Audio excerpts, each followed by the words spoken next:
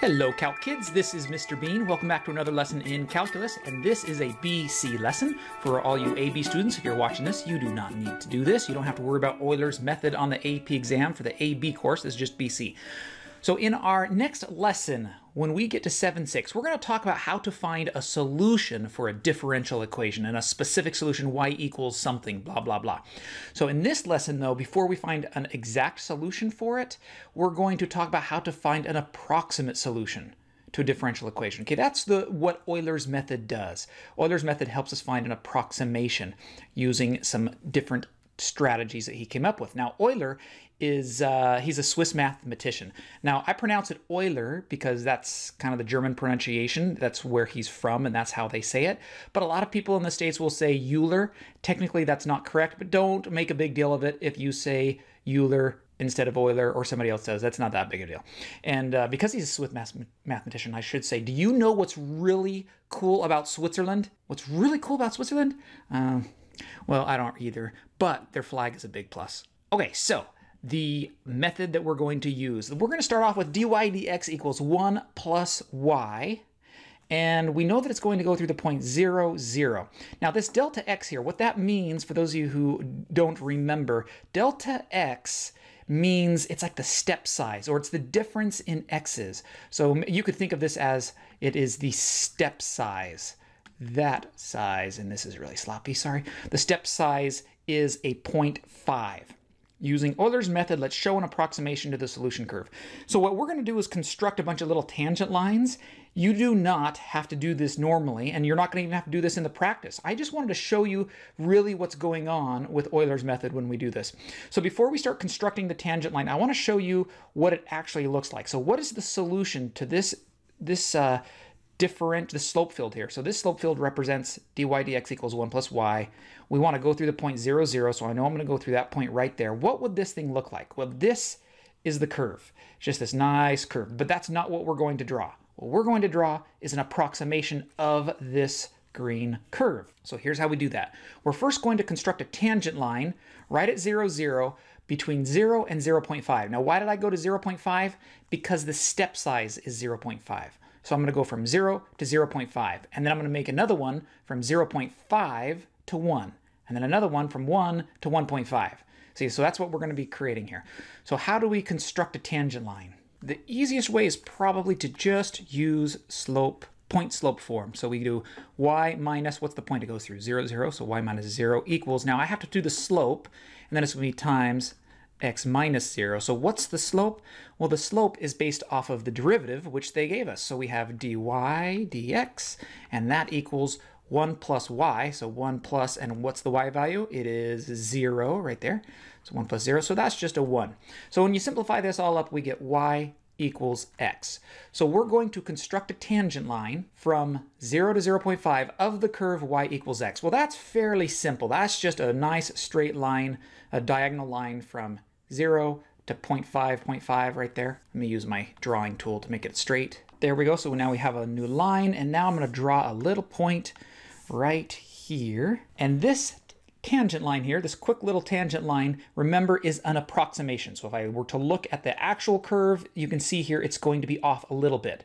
So what we're doing is, if you had a smaller step size, instead of 0.5, if I went 0.25, my little tangent line would be just a little bit more accurate. And then I would do another tangent line to 0.5, and then another one, and so they'd be more accurate. But this one is going to be not quite as accurate, but the smaller the step size, the more accurate these tangent lines would reflect the actual curve. Okay, so now what do we do next?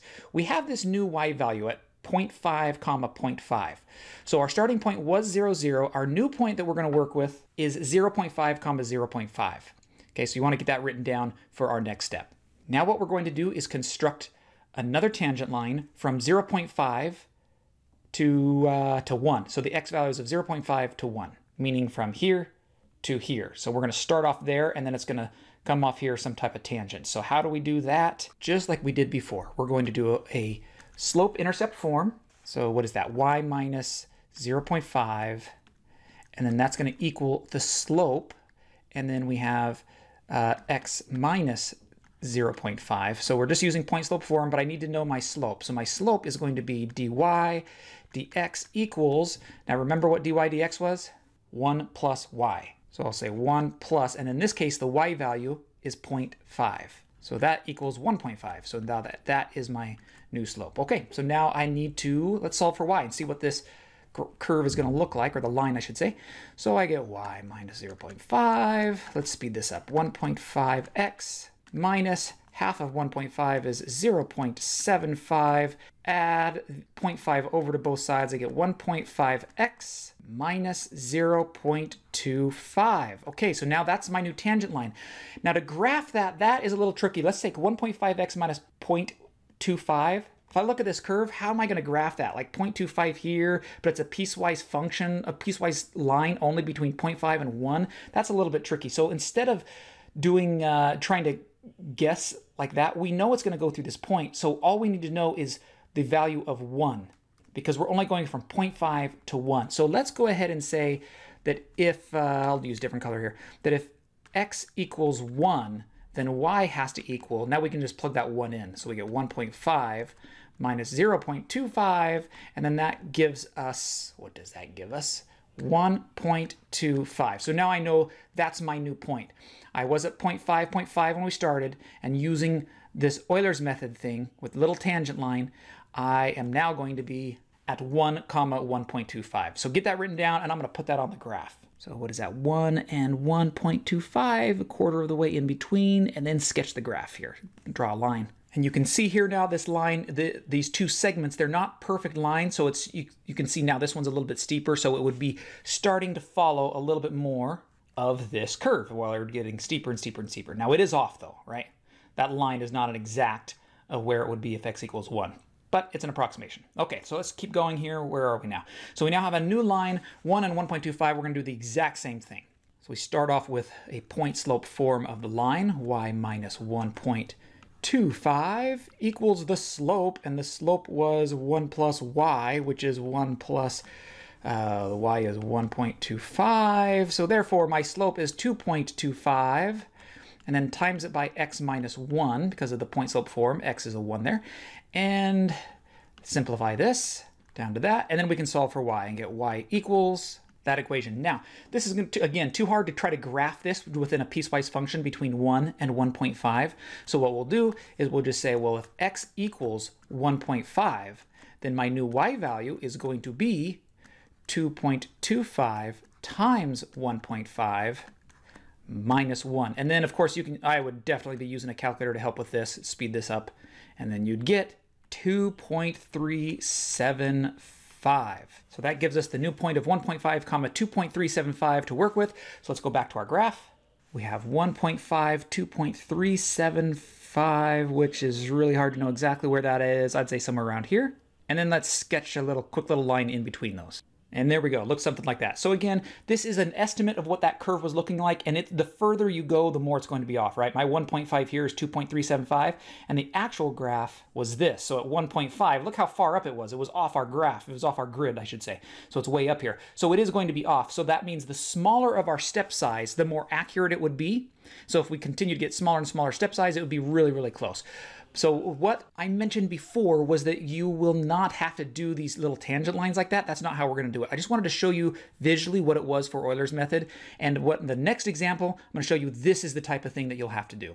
So here's the type of questions that you'd probably see on an AP exam, this type of format. So we have a differential equation, dy dx equals 2x. We're going to let y equals f of x be some solution. Again, next lesson we'll talk about how to get that. And we know that it goes through the point 1, 3. So what they want to know is what is an approximation of f of 2? So if you're at f of 1, and you know the y value, use Euler's method to get an approximation of f of 2. Now this one's going to do 5 steps, okay? So this lesson is going to be 5 steps. You will not have to do 5 steps on any of the mastery checks, the tests, or anything like that. And the practice doesn't even have 5 steps. We're not going to do 5 steps otherwise because it takes so long to do 5 steps. So I'm just going to show you how you would keep doing it if you had to. But the first thing is, if you were doing 5 steps, that many times, we have to figure out what the step size is. So if we're starting at 1 and we're going to 2, and you're going to have 5 steps in there, you just have to think about how do you calculate that? You would take 2 minus 1 and divide by 5. So every single step is 1/5 of a number. Or in other words, it might be easier if you Let me write this down here. If you write it as a decimal, that's probably a little bit easier to say 0.2 because you will be able to use a calculator on this. All right, so what I want to show you here is a reminder. We have point slope form. We've been using that. And then we could solve for y, and we get this one. So y equals y1 plus slope x minus x1. Now, here's the cool thing that I want to show you. And this is important to memorize. So what is this confusing stuff? I just wanted to show you what I had been talking about. I use those things like new y value, my old y value. That was when we were graphing, right? And I had a point. I'd have a point from here to here, and I would draw that line. This was my old y value. Now I have a new y value to work with to figure out the other point. And then that was my old y value. Now this is my new y value. That's what this is. Okay, so we have a new y value. If you want to calculate what it is, you take your old y value and you add dy dx, the slope, which is m. See this? So the old y value plus dy dx times the delta x, which is basically your step size, right? That's what this delta x is. It's your step size. Or in other words, you could do it this way. If you want to know your new y value, your new y is going to be equal to your old one, your y1, plus y prime delta x. Okay, it's the same thing. So this is the important thing that we're going to use, and you might want to rewrite that on all the problems that you do just to help you get used to it. So let's go to our problem here. So let's remember, when we find the new y, it's going to be y1 plus y prime times delta x. And I need to write down, because I don't have it on the page here, what was dy dx equal to? Dy dx equals, what did I have? 2x. Okay, so now how did I get these numbers? I knew that my delta x was 0.2. I already calculated that out up above. So I'm just starting at 1, and I'm going to go until I get to the number 2. And I'm going 0.2, 0.2, 0.2 increase. Those are all my step sizes. Once I get to this y value right here, this is my answer. I'm trying to approximate what is f of 2 approximately using Euler's method. That's what the whole goal of this is. So again, this is 5 steps, not what you'll have to normally do. This is longer than what you'll usually have to do, but it's still good practice for us to go through this. Okay, so what is the y value when x equals 1? That was given to us. The y value of x equals 1 is 3. So I can just write 3. And now I want to know, what is y prime? Well, y prime is 2x. So it's 2 times, what's the x value? A 1. And then that just equals 2. That's easy enough. So now what's my new y value? My new y value is y1 plus, so y1 was the 3, my original y, plus, and now it's the slope, so plus 2 times delta x, which is 0.2. So this 0.2 is going to be the same for each one of these lines. And then that equals, so 3 plus 2 times 4. Yeah, 3.4. Okay, so there's my new y value. So down here, I'm going to say now I have the point 1.2 and 3.4, which is just what we were doing on the other practice with all those little tangent lines. So this is now my new point that I'm working with, and I'm going to now repeat the same thing. So I'm going to say the y prime is going to be 2 times x, so it's 2 times 1.2. So you can see here, this gets nice to have a calculator because you get these decimals here. So that's going to be 2.4 if you don't know that one in your head. And then what do we have here? We have the old y value. See up above, we said 3 before, but this time the y value is 3.4. So we're going to start at 3.4, and we're going to add the derivative y prime, so 2.4 times the delta x, and the delta x is still 0.2. So again, 0.2 is going to be on all these. And then that's going to equal, what is that? Crazy decimal. Let me get my calculator. 3.88. Okay, so 3.88. So now we're going to go to the next line. So this y value is, the new y value is 3.88. Now, if there had been a lot of decimals here, you don't want to round early, right? If there had been like 4 decimals, you'd include all 4 decimals. Don't round early, or else you'll have a rounding error by the time you get way down here. So include all the decimals you can when you're working through this to help you get as accurate as possible down on this last step. Okay, so now we just keep going with this. The same old thing. So we're going to say it's delta x, excuse me, y prime is 2x. So it's 2 times the x value is 1.4. So that's now going to give me 2.8 here. And then we have, I'm going to save myself some time because I already did this. We have 3.88 plus the 2.8. Now I put 1/5 here, but up here I said 0.2, but it's really 0.2 equals 4.44.